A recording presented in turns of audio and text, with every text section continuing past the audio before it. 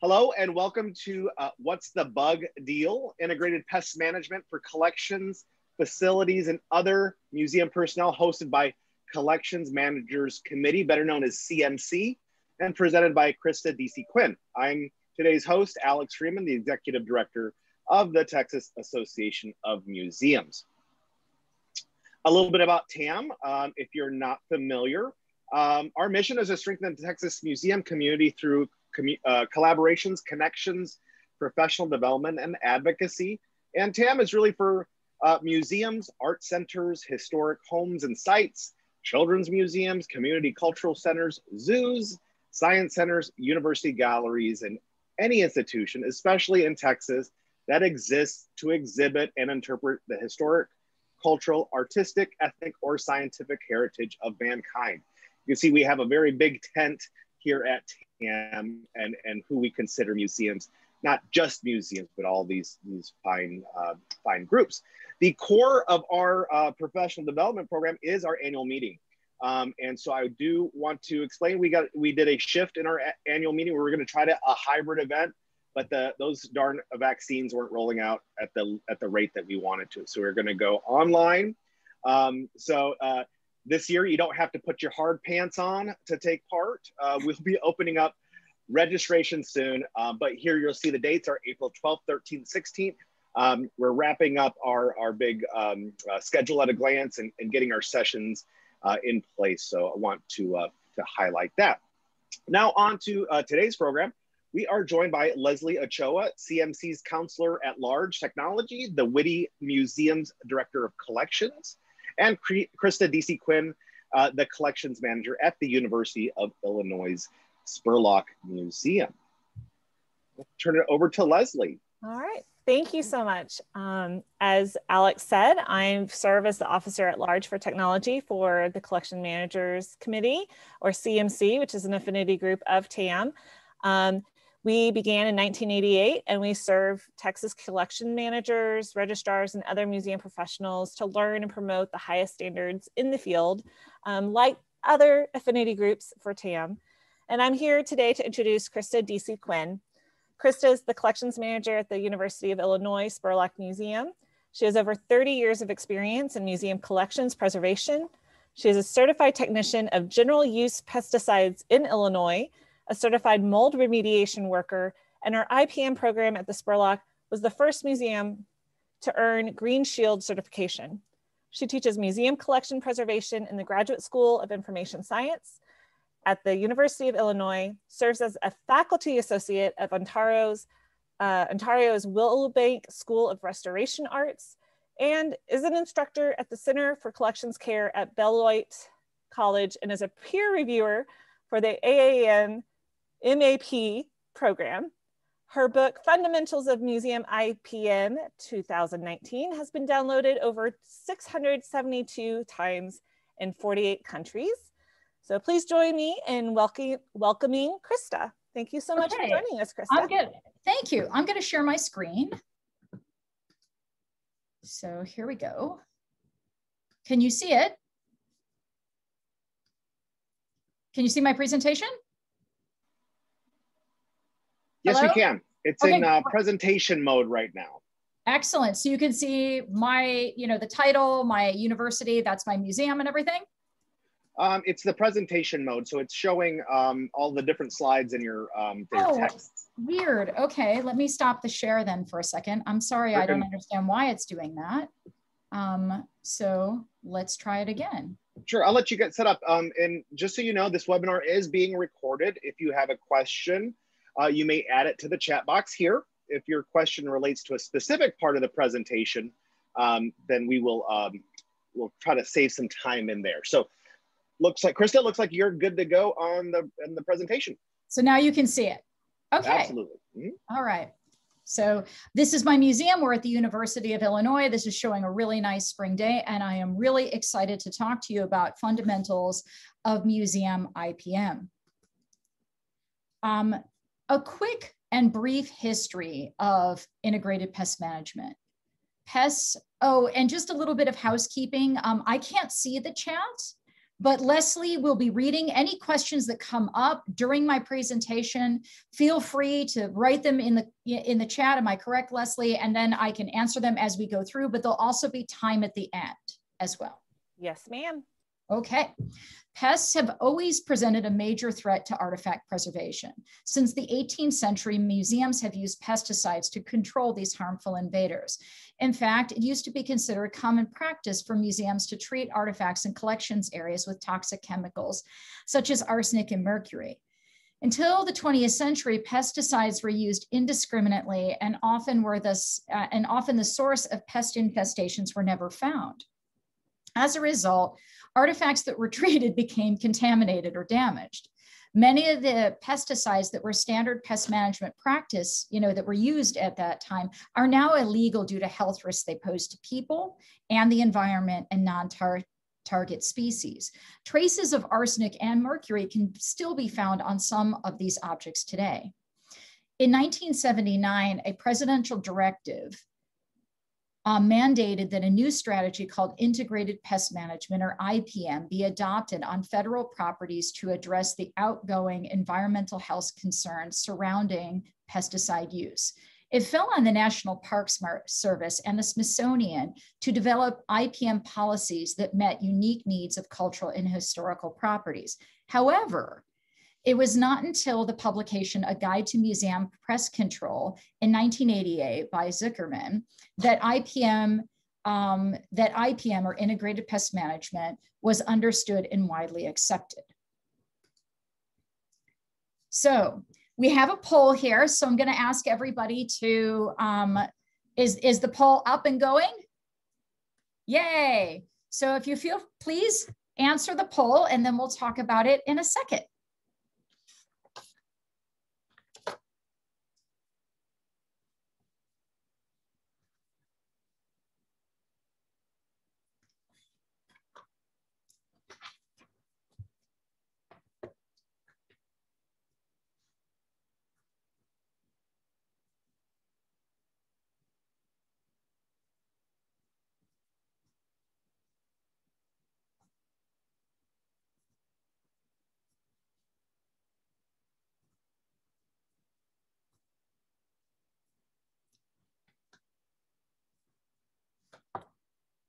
Okay. So as the poll is rolling in, let me discuss some results of the poll. About 80% say that you have an integrated pest management program. Well, great.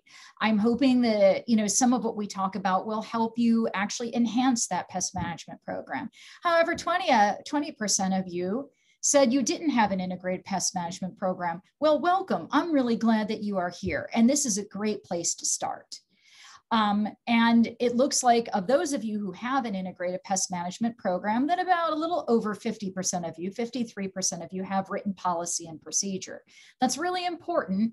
And we can discuss that, and like why it's important. It gets buy-in. It gives you a way in which you can then say, hey, maybe we don't eat it in these areas. So it's not you saying that to someone, but it's the policy, it's agreed upon rules by everyone else. It looks like over 70% of you, 73% of you inspect for pests. Excellent. That's a great thing to be doing, is monitoring and inspecting. And about 80% of you monitor with traps. So there's different types of traps that will capture pests, and that way you know what's going on in your building. I'm not sure if I could share the results. Can you guys see the poll? Can you see it now? All right, I'll stop sharing. Can everybody hear me still? Yes. Okay, sorry, I can't see any of the participants, so sometimes Zoom is like talking into a void. All right, so I wrote a book. So part of it is it was created with the support of North Central IPM Center, Green Shield, and the IPM Institute of North America. Integrated Pest Management, or IPM, isn't a rigid scientific term for instant pest control. Integrated Pest Management, think of it as a lifestyle. It offers a toolbox of cultural, mechanical, and physical strategies to control pests. by inspecting for pests, which it looks like 70% of you are already doing, hooray, and signs for pest, monitoring potential infestation, so that's looking at traps, and removing pest conductive conditions, and proactively excluding or keeping pests from your building through proper maintenance. It is possible to safely and effectively protect and maintain your museum's collection, your museum's collections without relying on pesticides. There are 4 key areas of for integrated pest management success. So essentially inspection. So find something, if you find something that you're concerned about, you may find a piece that may have a bug on it, or it has a little bit of dirt, or it looks suspicious, isolate the piece. So bag it, look around, see if there's other pest activity, see what's going on in the area, do a little bit of detective work. It's one of the things I really like about IPM. There's a science to it. There's a detective aspect to it. It's just really, I just really find it super fascinating. Okay, so the second step is monitoring. So how do I know if I have any pests? Well-placed monitors can tell you quite a bit. So that's where we sometimes can put in insect traps. And I don't put it down a whole lot in my museum, and I have a pretty active program. So that's often a question that I get asked is how many traps? Well, it really depends on how many you can reasonably check.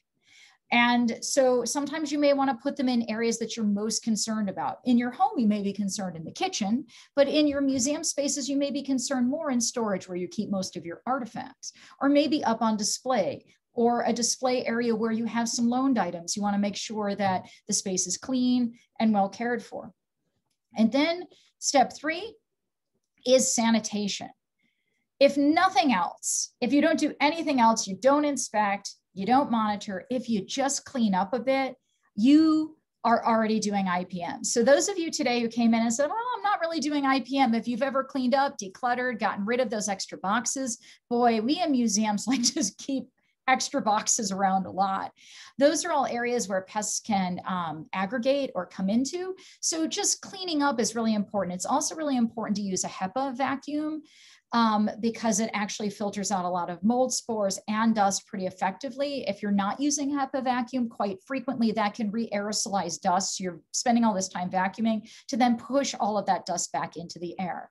And then if nothing else helps, so step 4 is keep the pests out in the first place. So I'm one of these pest management people that is all about pests only due by locality. I mean, we may not like cockroaches, but they are really important to the food web.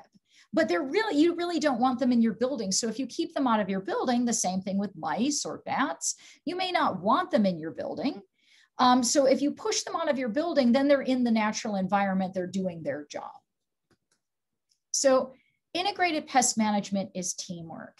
And without teamwork, your integrated pest management program will fail. And so you need to build buy-in. And some of that is educating people, talking to people. In the chat later, I will put up a really nice chart, how to get different levels of staff involved in your integrated pest management program and how to create buy-in. I think that most people don't want to use a lot of chemicals anymore. So you can also say, hey, if we're doing this type of thing, we're not using as many chemicals, we're being more environmentally friendly. So you may have your hippy dippy staff member that likes to hear all about using less chemicals. Maybe you have a super neatnik staff member that really likes to keep things clean. Integrated pest management is all about decluttering, organizing, and keeping things clean. So you also create the policy with your administration. I'll also be including later on in the chat my integrated pest management policy. It's super short. And it's really about asking people to help participate in the program. If you see something, if you see an abnormal condition like a leaky pipe or something smells weird, or you see a pest, like we have these little catch traps for staff to go and catch, to catch pests if they so desire, or they can photograph pests, photograph them and let us know about them. But the main core people or person in your integrated pest management program is your janitor or your building service worker, as they are called on this campus. Your janitor knows everything in your building. They know who's doing what, where, and And also just making sure that they are appreciated, that they will be your first line of defense. They're going to know and they're going to see problems sooner than anyone else.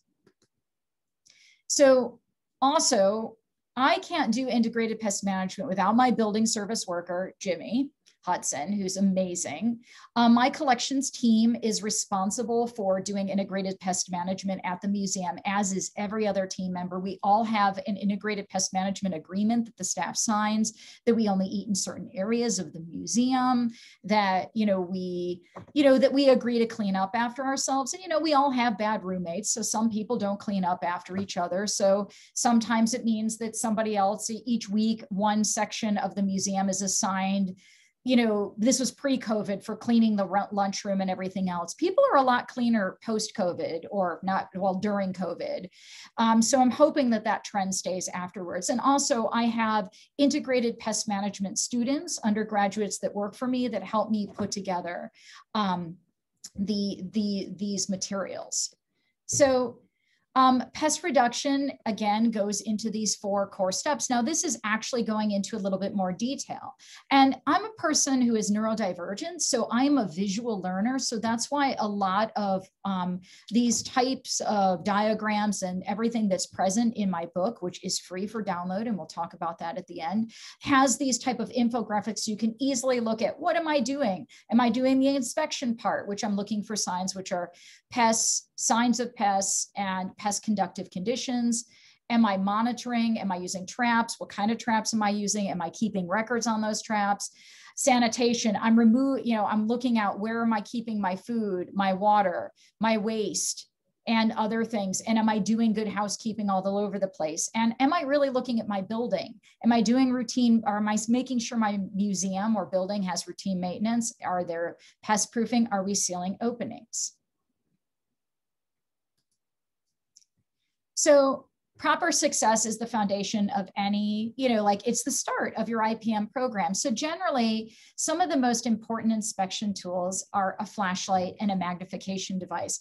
Also, gloves are helpful if you're a little freaked out about pests, but in this arena of less PPE being available, sometimes you just wash up and everything else like that, and tweezers. So essentially you want to inspect the area around the artifact, inspect most vulnerable artifacts, and those that offer food and shelter. So sometimes we have a lot of food baskets in our museum, and they still have food residue in them, and they have lots of nooks and crannies, and that tends to be where pests tend to congregate. And so you can also look at different types of materials. Maybe you have a lot of leather pieces or a lot of wooden pieces, and you notice something is having a problem in one area. So you may just want to continue to look in those areas and kind of note it down and return. Inspect the entire, and if you can, inspect the entire building annually for preventative maintenance, such as leak, damaged doors, etc. And then you can also check construction and renovation. So also,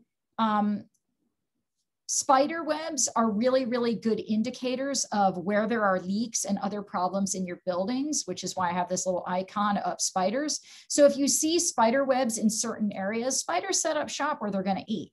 So it's kind of like, consider them like a McDonald's or some type of, fast food restaurant. They're going to set up right where they know people are going to pass by. Like, that's what a fast food chain does. That's what a spider does. So if you see a lot of webs, realize you may have some insect pests. So if you're keeping everything clean, that's also helping. So if you're able to look at your shelves, wipe them down once a year. That way, if you see something that's different, maybe it's dirty, something's going on that you haven't looked at before.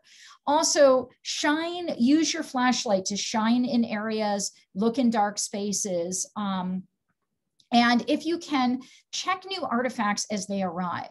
Many museums have short-term external storage, but if you don't have that, which my museum doesn't, kind of keep an isolation area as best you can. And one museum that's super clever has used like an actual camping tent as their inspection area. So they bought a camping tent that they could zip up and use inside of their space if they're concerned that something's infested. I thought that was pretty brilliant. So all of these things will help you just inspect different layers. We can inspect at the artifact. We can inspect if we see a sign of pest. We can look around our building. We can see if things are clean. We can kind of note those things and go back and take care of them. So let's look at some low-hanging fruit. So what can we do? We can exclude, so exclusion, which is a fancy word for like close up holes, make sure that, you know, pests can't get in. So if you can, door sweeps. So they kind of go at the bottom of doors. We have brush ones here, and they have rubber ones. They also have ones that prevent mice, that have stainless steel on the inside. They are really great tools for preventing pest movement underneath doors. Also, you know, if your administration's like, oh, you know, like I don't see pests, I don't know about them, you know, I don't want to deal with that. They're expensive. They're not that expensive, but we don't want to put them in right now. You can also say, all right, well, it's also environmentally friendly.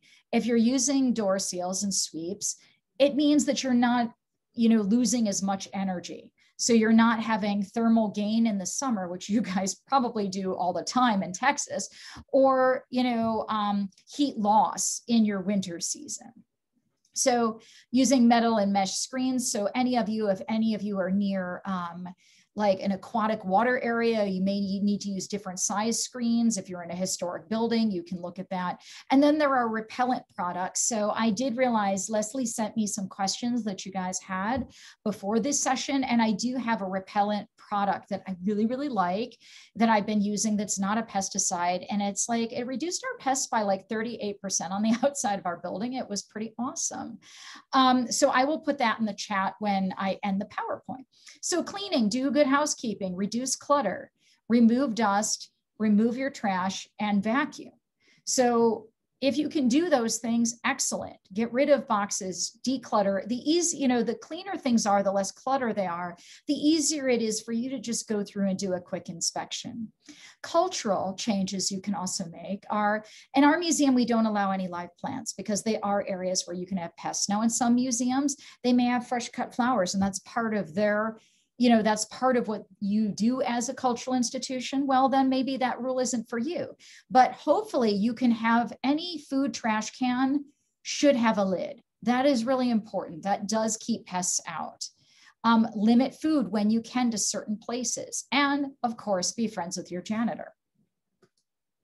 So step 2, monitoring. Effective integrated pest management requires a lot, you know, constant surveillance of your museum for pest intruders. Wow, that sounds like a lot. And we all have many, many hats that we wear, but it's not possible to observe every corner of your facility every second of the day. Simple monitoring tools such as traps or pheromone lures make this task a little bit more manageable. Traps can be set around your museum to track insect populations in troubled areas. But how many? I mean, I generally say as many as you can check regularly once a month. More isn't better here because we all wear different hats and we all are super busy. So I usually say to people when I'm teaching workshops, which I'm teaching you today, if you have one pest trap that you regularly check and look at it and really are monitoring and being, you know, like analyzing and evaluating that, that's great. That's better than having 20 traps that you don't check that often and you're really not paying attention to. Where?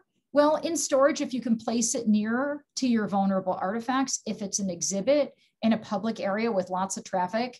I know, like they have different pest traps that aren't like, you know, like I know some of them are not very attractive and the public does not look like looking at pest traps. They have some that are more covered so that they look like old VHS you know, like cases. For those of you who are old enough to know what those are a little bit less intrusive than some of these triangular traps.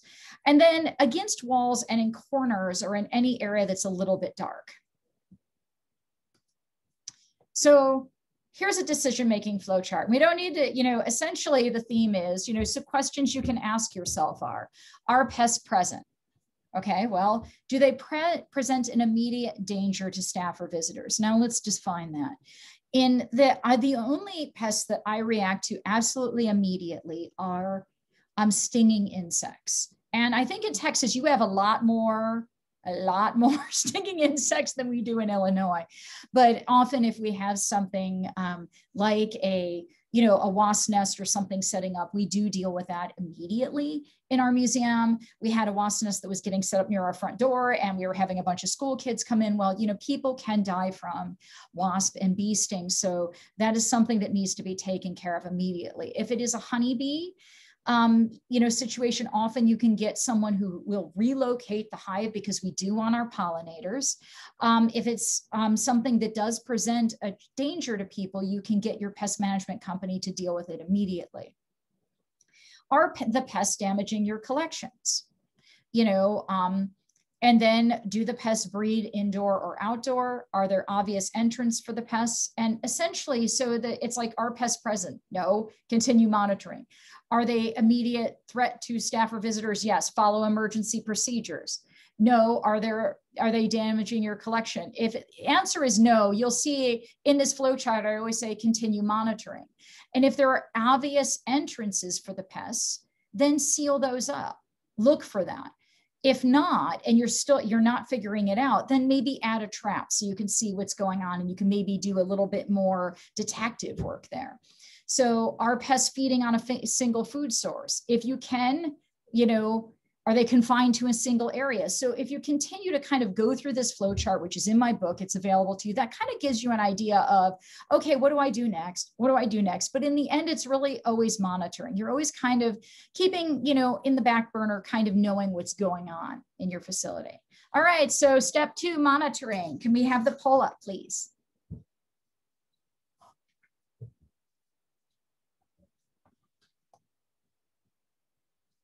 And for whatever, here we go.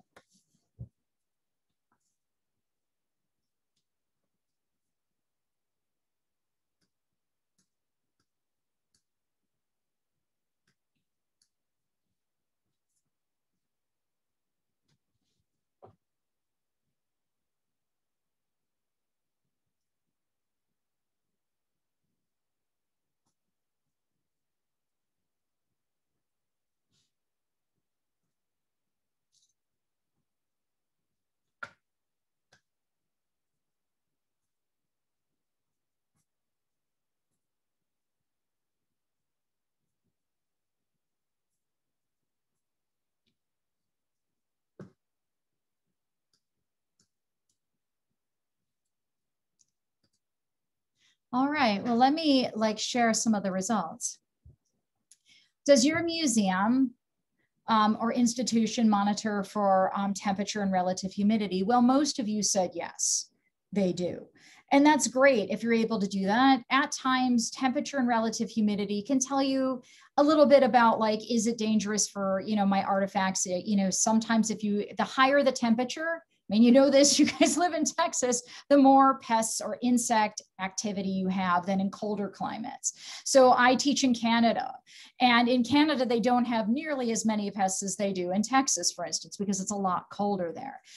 For those of you who aren't monitoring, sometimes it's also just being aware, and there's computer programs that you can look at what is the temperature at least outside. You may have ways in which if you need to not monitor all the time, just realize that if it's hotter, quite often you're going to have more pest activity. And if it's colder, also you can do your own kind of human gauge temperature. Is my building feeling a little bit hot? Do I feel like things are going wrong in my building? Do I feel like my air conditioner is working?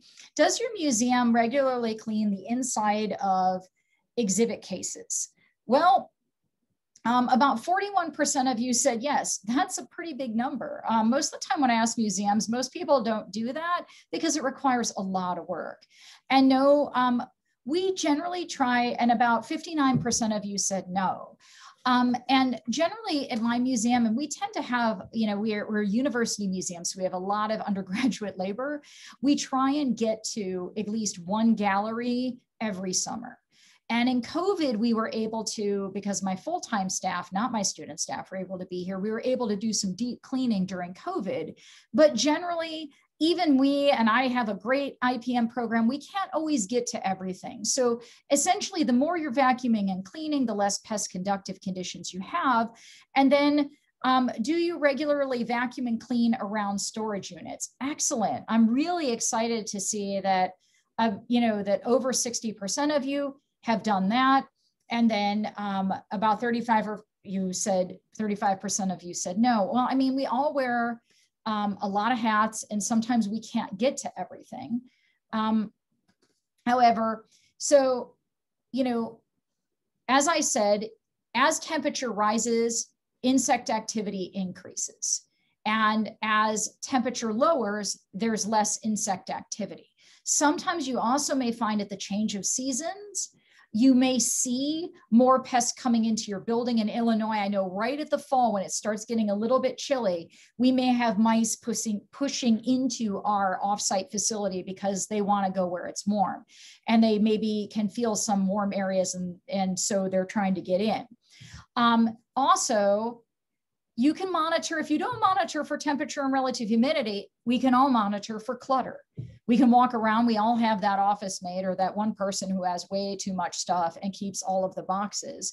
If there's a lot of clutter, the more clutter you have, the more likely you're going to have pest activity. And often it's a lot harder to clean. So sanitation. So everything living needs food, water, and shelter to survive. Improving sanitation reduces access to food and leaves your museum as inhospitable to pests. Your museum's first line of defense should always be a trusty vacuum cleaner. Basically, the cleaning bonuses are, one, it's cleaner. And I think in COVID land, we've all learned that cleaner is much, we're less likely to get sick. I think influenza has been at an all-time low. So maybe we'll all keep up with this cleaning. And as I said, when we did a deep clean of our museum, we reduced our domestic population by 80%. So we did a deep clean where we actually vacuumed near the moldings. We did a really great vacuum all around the edges of rooms.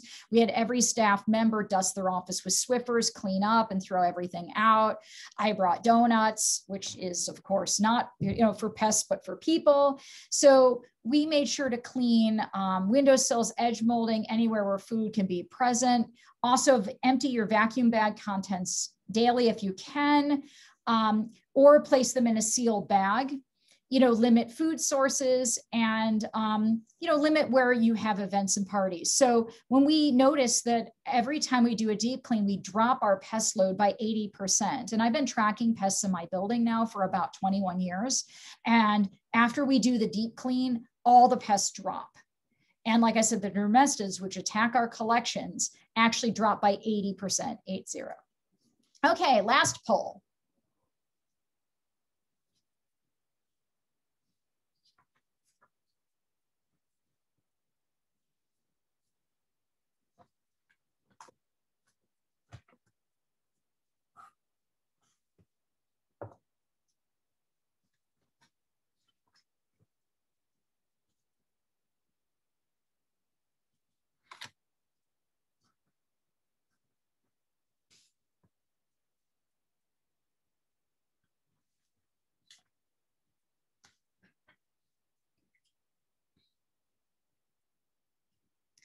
Well, all right. It looks like, do you regularly go into your mechanical rooms? So many of your pests, like cockroaches and things like that, come out of your drains in your mechanical rooms. And your mechanical rooms, if you're not looking at them, quite frequently are pretty porous and will allow pests to enter your museum. I check my mechanical room about once a week. We're in our mechanical rooms quite often, but I also have a pest management student that helps me clean it up. We actually vacuum our mechanical rooms, but do go in there, look and see, are the drains dry? They do bring in a lot of pests. And also, would you be able to identify building maintenance issues? Well, wow, about 75% of you said yes, you could. For those of you who didn't, I'm going to stop sharing now. The poll is that when we start thinking about, when I started in the museum field, I really was thinking about the artifact. And that's what I was trained to think about, was the artifact and sometimes the storage enclosure around it. And then sometimes the environment itself, like the exhibit cases, light and that kind of thing. But I found over 30 years of being in this business that I really need to know a lot more about my building. And you all in Texas just went through Snowmageddon. So I'm sure that your buildings were pushed, and your buildings were pushed hard, and you probably learned things about your building that you never knew before. So I generally will go outside with my staff when it's so we have rain that kind of goes sideways in Illinois, and I want to see what's happening to my building. So I'll go out and look at, are the gutters draining properly? Like, what is my building doing in different seasons? What does it look like in the rain? What does it look like at night? Are a lot of insects attracted to the building through my lights? Like, I want to see how my building is being affected. And so looking at the artifact, going out to the storage enclosure, then going to the environment around it, the building, and then the climate. So we've talked about this several times. You're in Texas, but in Texas, Texas is humongous. You may have somebody who's near the ocean, somebody who's near a river, somebody who's urban, somebody who's suburban. Each one of these areas, my museum is in a suburban area. However, we have agriculture because we're a huge agriculture college. We happen to have a lot of crops and things like that that are, a lot of dust that's brought up from that. So you really need to be thinking about, like, what is my area and what kind of pests are coming in because of that area. So you pretty much need to understand what environment you're in. Structural pests such as cockroaches are present, like pretty much cockroaches get into any buildings. So here are some ways in which pests enter your building. Most insects prefer dark, tight spaces. Sealing cracks and crevices in your building envelope is basically saying, seal up your building is the equivalent of posting a large eviction notice for these intruders. Poor maintenance of your building will draw more pests to your museum or historic center. External light, standing water, and vegetation on or close to your building's perimeter will attract pests. Positioning exterior lights to shine away from entryways, installing gutter systems to carry water away, keeping vegetation buffer around your building will deter pests from getting too close. So you'll see right here on the right side of the slide, that is my inorganic barrier that I have around my building, which you can see a few weeds in it. So how I look at the building is I look at from basically the ground up. So the surrounding environment, am I aquatic? Am I suburban? Am I urban? Then what does my foundation look like? What is my exterior walls, doors, light? Like light is part of your building that you need to consider. Eaves, roofs, protruding elements, how are we removing water from it? And then the interior and then the artifact itself. So there are just multiple levels of protections to consider when protecting your artifacts. So you want to look at, if you can't do all of these things, and maybe that's outside of your control, maybe you can close your artifacts into enclosures. Perhaps you can put a door sweep in your storage. If you can't control, maybe you have a leaky roof or you don't have enough money to be dealing with certain things. There's ways in which maybe you can do something on a smaller scale from the artifact side. But as people who take care of collections, we need to be building aware. And it's also important to quarantine and inspect new acquisitions and treat them respectively before integrating them into your collection. So a lot of times people get really hung up on what's on their pest trap. And you can, find, there's about maybe 20 kind of pests that we generally need to be concerned about for most heritage collections. But some of these pests are telling you something. So if you guys see a cricket, and somebody asked about the cricket migration, crickets, they're big. So if you're getting crickets, they can't live in your building, really. They don't live well in structures. So if they're getting in, it means you got a big hole. So that's like telling you, I got a hole. And also they're attracted to light. They're photophilic. So they see light coming out from your museum and they go to that light. So it shows you have light bleed and you have a big hole. Ground beetles, also same thing, large openings. House centipedes like moisture. Sosids or book lice like mold and moisture. So if you're seeing book lice, it means you have a mold problem. Spider webs, usually in weak, they're telling you that you have places you need to seal. They are telling you have a pest problem. And then drain flies tell you that you have dry drains. That would be something that would be coming out of your mechanical rooms or maybe in some of your restrooms. There are these little flies that have these little round fuzzy wings, and they, drain flies is a polite way to say it. They're coming out of the sewer. They're sewer flies. And so it's telling you have a dry drain. So another way in which you can look at is look for the formula of your pest potential. So do I have pest access, cracks, gaps, building openings? Okay, if I've got those, plus I have food, water, and clutter, I have bigger pest potential. So how do I reduce that? I can take away any of these to reduce my pest condition, like pest conductive conditions. I can solve leaks. I can empty mop water. I can make sure that the dishes are done in the sink or that somebody puts them away. We can package human food so that they're not laying out all over the place. We can also clean up bugs. We tend to get these cluster flies for whatever reason in the late winter that overwinter and then fall dead all over my museum. It's highly attractive. But we have to keep those continuously swept up because the pests that eat our collection also eat those flies, then they spread. Also getting rid of cardboard boxes, getting rid of clutter, and then choosing to limit the access. So this is basically showing you that how you can look at the pest potential is, how is your IPM performance? Do you have policy? Christa, can I just interrupt just real Sure. quick before you get too deep into this slide? Mikey had a question for you. Is there any particular issue to be aware of or a specific way to treat case moths? Oh, case making clothes moths. Excellent. Probably what you need to do is you probably need to start looking at where are they coming from. Quite frequently, case making clothes moths often come in because sometimes they're not coming in on your object. Sometimes it may be that you have like pigeons or you have other birds infesting outside, or sometimes mice and other things. They get into those nests and then come into your building. So I guess I would ask Mike, is it on your artifacts or are you just kind of seeing them around? If you're seeing them around your artifacts, start isolating a lot of your proteinaceous materials like your wools, like your skin, start watching those. And then there are types of pheromone traps that will bring the males in. There's also light traps where you can start monitoring and seeing like, where's the problem there? And then they actually, so you can start looking at those types of things. I hope that answers the question a little bit. Yes, it does. Thank you. Excellent. All right.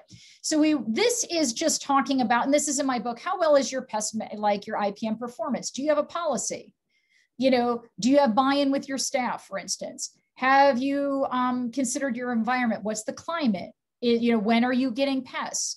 Does your building, what does your building look like? Do you have lights? Like, this is just going through in a different way each time, just saying, like, where are your artifact stores? Are they in a container? Is it isolated? Do they have access?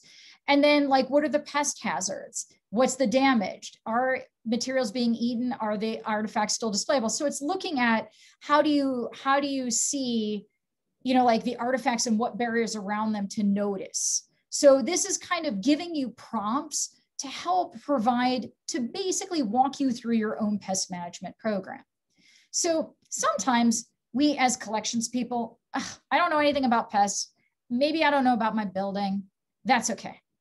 So the most important thing to do is sometimes you may not know anything about those things, but you know about your artifact. So you may know, what is my artifact made of?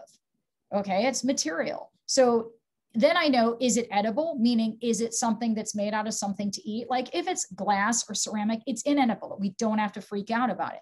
But if it's edible and like Mike said, I may have some stuff that webbing clothes moths may be attacking, maybe you start looking at your edible or unedible collections. You also look at condition.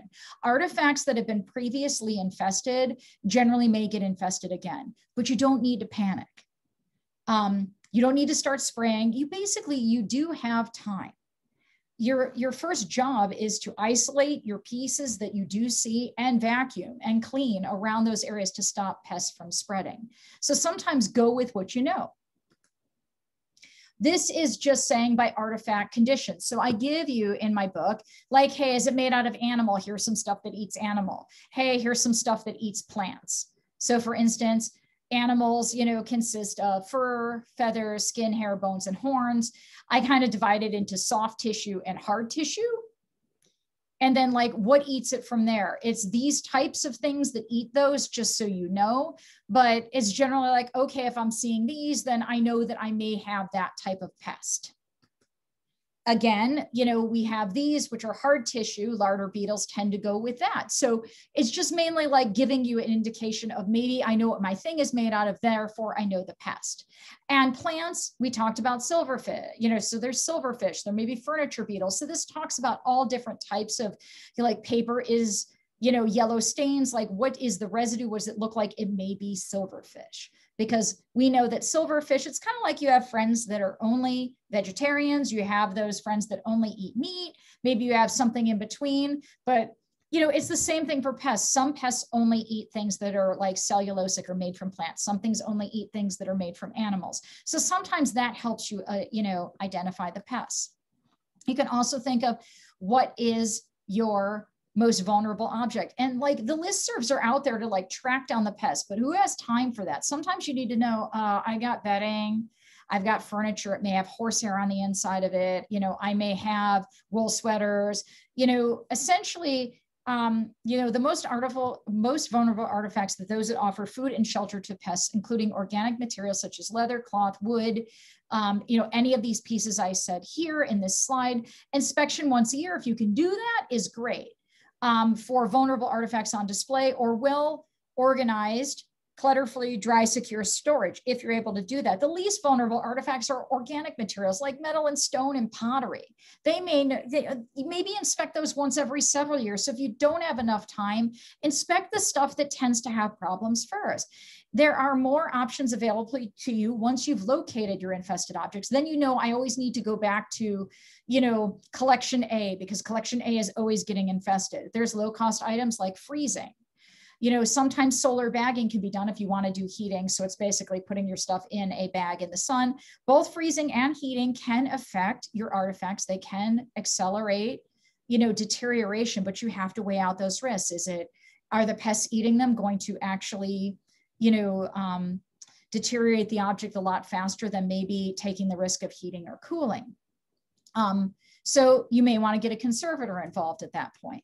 So you don't need to inspect all your artifacts daily, monitor 500 different traps, and keep every inch of your museum spotless and seal every crack in your museum to practice IPM. That level of IPM is not necessary. It's not even possible. The best thing you can do is stay calm and choose the IAPM level that is right for you. And now I have time for questions. I'm going to stop the share. And I am going to put in, you guys had a couple questions already, and I'm going to see if I can put in some of the things that you all were asking about. So do we have any questions? Not yet. All right, well, let me talk about building buy-in. Because, you know, heck, I have a program, I need to build buy-in, you know, how do I do that?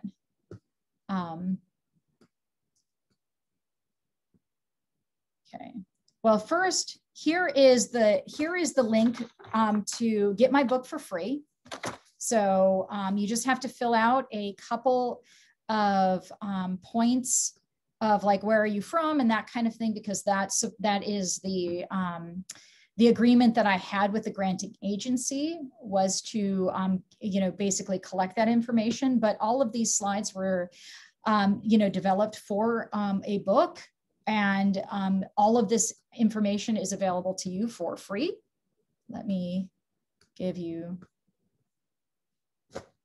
So this is a checklist that is on the Museum Pests site. And it is for creating buy-in. So it's basically going through like, how is it important to your administration? How is, you know, like, how would you, you know, like, how do you get your administrator to have buy-in? How do you get your educators to have buy-in? So it kind of talks about what's in it for them. You know, how can you help them to get part of your program? So let me see what else you guys asked. There was an additional question, Christa.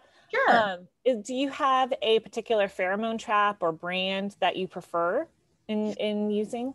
I think it depends on the type of insect that we're trying to deal with. Insects Limited, you know, does very specific, you know, types of pheromones, but you may have your pest management company may have some of those. If you're like, hey, I need web and clothes moth stuff, they may have those, you know, if you're working with somebody like that, and then you just judiciously put them up. Pheromone traps are pretty expensive. So you want to like make sure that you're like, okay, I definitely need them, because they can also pull non-target. Like if you don't have them, they'll start pulling them in. Pheromones are strong things. So they only pull in the male insects. So the female insects are still laying eggs and, you know, doing their thing. But I tend to like, I've gone with insects limited ones. I've gone with some things that my pest management professionals, have as well. I think let me see if I could put my policy in the chat. And then I had my repellent, because that was one of the questions that your group had as well. Christa, just make sure that you put it for all panelists and attendees so everyone can see it. Okay. Oh, sorry. Okay. I'm not used to this whole new webinar format, everyone. I apologize. This one should work. So this is my environmental policy. And you got my book. And this is the repellent that I really like, that I use around the museum. And it smells like, what is it? Mint root beer. It smells quite awful, but it is, it's basically it's not a pesticide, but you'll see insects run. So what we do is we put it around the museum. And because I do my research tracking pests, it reduces our pests by like 38% when we spread it around the outside of a building. You get one of those like little things that you would spread for grass seeds. You kind of like spin it and you walk around the museum, and it smells like it's peppermint root beer is what it smells like. So it's like corn with like thyme oil on it and stuff. So it's kind of stinky, but it's not a pesticide, but it's a repellent. And also if you have your inorganic barrier around your building, that's quite excellent. Is the smell part of the repellent process? Is part of it. It's really interesting. As I'm walking around the building, like you'll see the spiders go woo, like they just run. And it's like the insects, like you put it down on the ground and then you just see them like bolting. And it's not just that stuff's dropping, it's just the stink. And how long does that stink last? Well, it depends. If you guys get a lot of rain, you want to do it when it's not rainy. Like, so you want to like put it down and then like let it last out there a week and like kind of get going.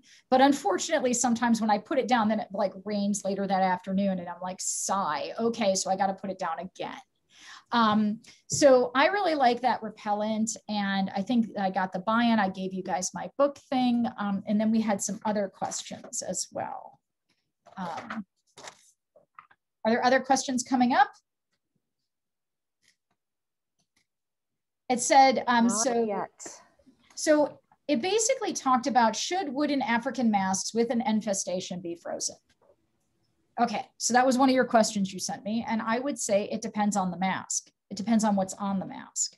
So if it's something where it has ivory on it, for instance, or something that freezing could actually cause it to like kind of blow off of it or do something like that, then probably no. But if it's something where it's really getting eaten and it's going to become unusable, maybe you take the risk and you say, okay, the only thing I could do is freeze it. Solar bagging, I don't have that article up, is a way in which you take a black trash bag and you put your stuff in it and then you put it out in the sun, which I know you all have in Texas, where you heat up the bag, like you heat the thing up inside. I generally tell this for students, like, so, we have college students and sometimes they get bed bugs. So I'm like, take your suitcase, put it in your car in the summer, and like, your car gets hot. Let it heat up in your car. And that's like a way of dealing with your suitcase and everything else. But, heating stuff actually accelerates deterioration. So you also have to weigh out that risk as well. So I think I answered getting people on board, IPM policy. My policy is pretty short and slippery. I think it'll slip right in to some existing things, unless it's like, we will eat everywhere.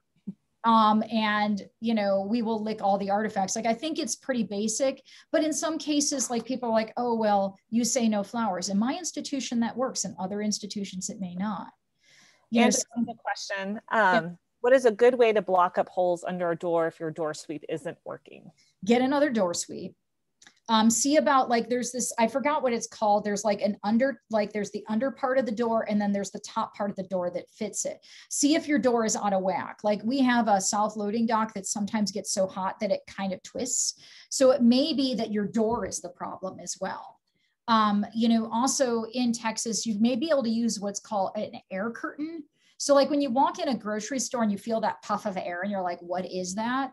It's because flies don't like it. They don't like air. It like freaks them out. And they're like, no, it's like petting a cat the wrong way. You're like, nope. So air curtains often work. So when I've advised historical museums who can't use a lot of these devices, I'm like, put an air curtain in because that will blow down. And you could kind of paint it like in that way, you know, you can not have screens and everything that weren't historically accurate. Jennifer has a question. She says that we have pigeons outside. What can I do to deter them? Okay, so to deter pigeons, you can use, it sounds really awful. There's this stuff called bird spike. Well, we're not going to freak out about bird spike. What it is, it's kind of like, would you rather sit on a cushion that's like super squishy, or would you rather sit on a cushion that has a bunch of tacks on it? That's what bird spike is. It's kind of like these little spikes that kind of make it, you know, unhospitable. So birds have places where they nest and birds have places where they loaf. So it's kind of like, consider that your pre-COVID coffee shop. Like my museum was the pre-COVID coffee shop because the gutters like kind of ran into each other and there was this little pool of water and all of these pigeons would loaf right at our front door and then crap on people, which is really not cool. Like people do not want to be pooped on, like in general, when they're entering a museum. So we had to like redo our gutters because we couldn't put spike there. So there's different types of things, like maybe some mechanical things. There's also a thing called bird shock. Let's not freak out about bird shock. Bird shock is kind of like kind of like when your little brother used to run around on the carpet and then zap you. It's kind of a static shock and it just is annoying. Birds need to be basically harassed off of places. So it's kind of like, you're like, okay, you've been in this coffee shop long enough. You've loafed here, you've hung out, move on. Also, if you do, you trim your trees about 20%. If you prune them up at least 20%, they will move. So generally, if you have a lot of birds congregating, if you trim up your trees more, they'll go to a place where there's more branches. So that also helps you. So really, you just want to get them off your building. It's kind of somebody else's problem. I'm sorry, but that's also what you can do as well. So we're almost coming up to time. Is there any other questions?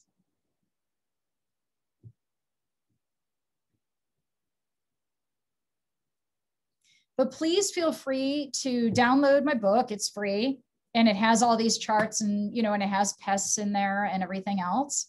And, you know, pretty much if you're cleaning something up and you've thrown out a box and you've looked at your building, you're doing IPM. Like you can do it. And, you know, I appreciate everybody who's working on programs. And for those of you who are brave enough to come today and you don't have a program yet, go throw something out, go clean up somebody like your desk, bam, you've done IPM. Good going you. So. Okay, great. Well, on behalf of TAM, I want to thank Christa and Leslie for this very informative presentation and very timely as those bugs are starting to emerge after that snowpocalypse. Right. In closing, I'd also like to thank you for attending today's event. The presentation and Christa's info will be included in a follow-up email. And I think you're also posting my book, aren't you? Like yes. Up on your website, my link. Thank you.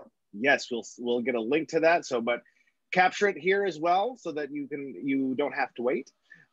If you enjoyed today's event and you are not a member of the Texas Association of Museums, please consider becoming one and then joining the Collections Managers Committee. We have a whole lot of new membership options, and it's only $10 add-on to connect with your fellow collection managers. With that, I want to say thank you and stay healthy out there. Goodbye. All right, thank you, everybody. Do you need me to stay on or are we okay? We're all good. All right, thank you, guys. I appreciate you all. Bye.